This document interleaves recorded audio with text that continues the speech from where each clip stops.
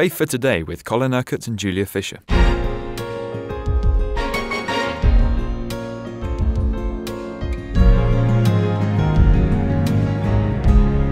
We've been taking a real in-depth look at what John had to say in his first epistle and realising just how contemporary it is to our situation, Colin. This relationship between faith, love and obedience, rather like a three-legged stool. You said on yesterday's programme that most Christians don't live by the standard of God's word. If we did, it would transform our nation. And John says in verse 9 of chapter 5 that we accept man's testimony, but God's testimony is greater because it is the testimony of God, which he has given about his Son. Anyone who believes in the Son of God has this testimony in his heart. Anyone who does not believe God has made him out to be a liar, because he has not believed the testimony God has given about his Son. Now, what is John saying? Here we're now back in the faith realm. We've seen how faith and love intertwined throughout this epistle. And he's saying God has given us the testimony about who his Son is and what he has done and accomplished through his Son, through his life, by his Spirit, through the shedding of his blood for us on the cross. So anyone who believes in the Son has this testimony about Christ in his heart. And anyone who does not believe what God has said about his Son is, in effect, calling God a liar.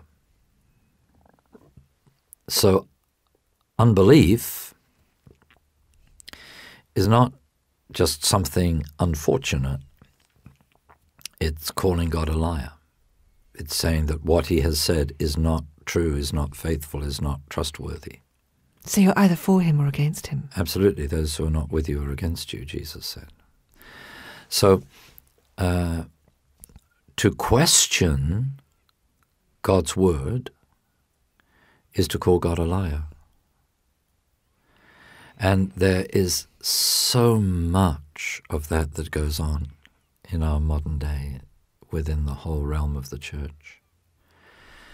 That people choose what to believe and what not to believe, and I can't accept that, and I don't want to believe this, and that isn't for today, and things have changed now, and all this kind of stuff, which is crazy really, because Jesus said that heaven and earth will pass away, but my words will never pass away. The word of God is eternal. The word of God is unchanging. The word of God is truth, and it is always the truth. So it is always for us individually and for the church corporately to bring our lives into line with God's word. And if we bring our lives into line with his word, then we will believe what he says and we will do what he says. That the faith will lead to obedience, just as the love leads to obedience. And then he says in verse 11, and this is the testimony, God has given us eternal life, and this life is in his Son. He who has the Son has life, but he who does not have the Son of God does not have life. Eternal life, God's life, the life of God's Spirit. Now, this is very, very important, isn't it? Because we live in what is called a multi-faith society, surrounded by people that believe all kinds of different religious dogmas. But the Word of God is very clear. To have God's life, eternal life, the life of his Spirit, you have to believe that Jesus Christ is the Son of God, not just a prophet, not just a good man, not just a teacher, not just someone who healed and performed miracles. He is the Son of God. We have to believe the testimony that God has given about his Son as to who he is. And so then John says, I write these things to you who believe in the name of the Son of God, so that you may know that you have eternal life. This is John's motive. He's not writing this letter to harangue the people and to say, you've got to obey, otherwise you don't love God, or you've got to believe, otherwise all kinds of negative consequences will result in your life.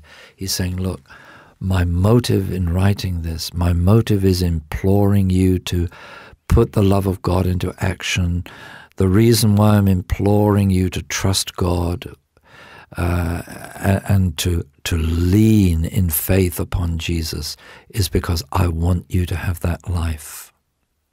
I want you to share, as he said right in the first chapter, I want you to share the fellowship with the Father and the Son that we have.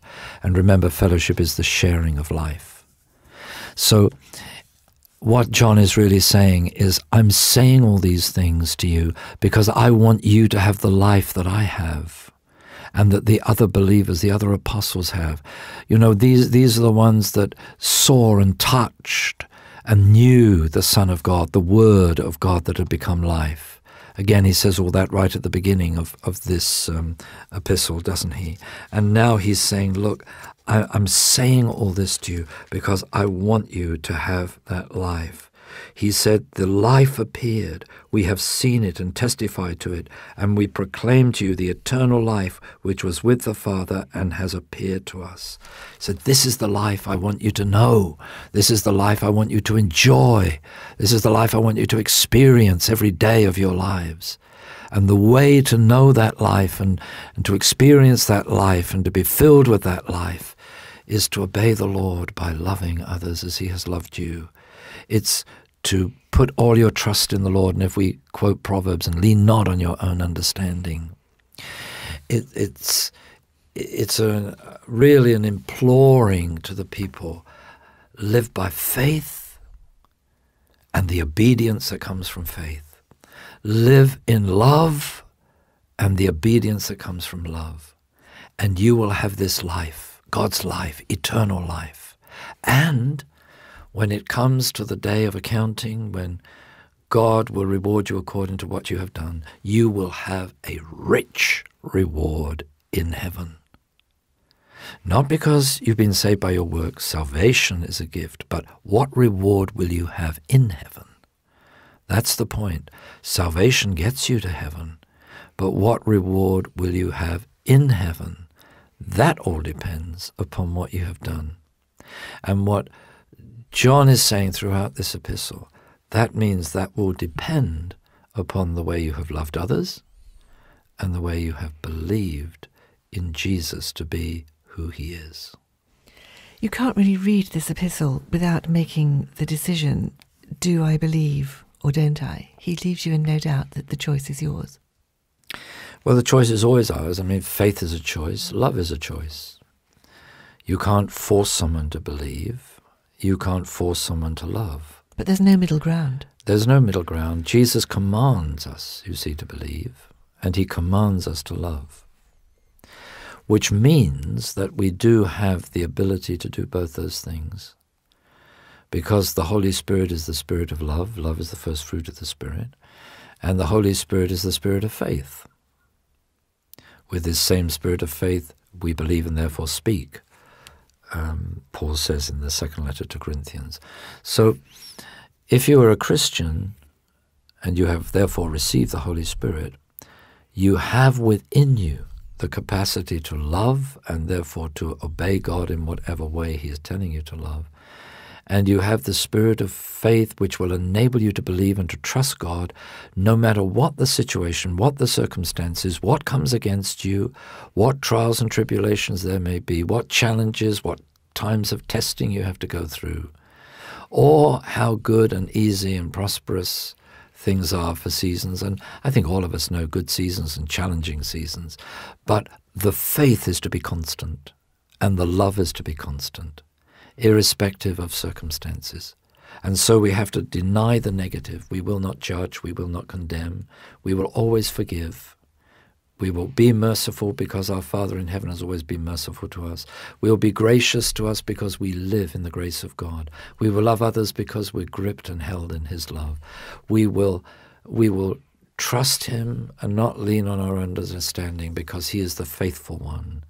And he will lead us to the fulfillment of his plan and purpose for our lives.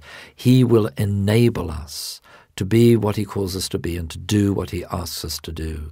Because we're not trusting on our own human love, we're not trusting on our own human resources, but we're trusting in him, in the power of his Spirit that lives within us.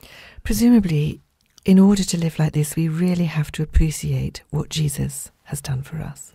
Yes, and my book that is about to be published, called The Great Revelation, will help you to put this into practice, because it focuses upon what it means for Christ to live in us.